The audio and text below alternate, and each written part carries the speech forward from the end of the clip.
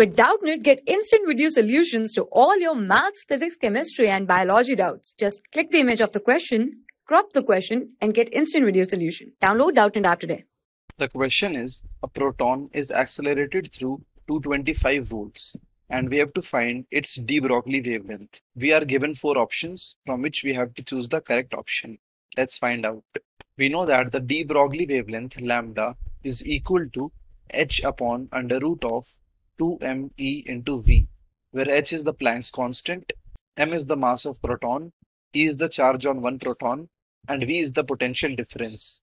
It is given that v is equal to 225 volts. So let's substitute the values in this equation. This will give us lambda is equal to h is 6.6 into 10 raised to the power minus 34 upon under root of 2 into the mass of one proton is 1.67 into 10 raised to the power minus 27 into the charge on one proton is 1.6 into 10 raised to the power minus 19 into v is 225.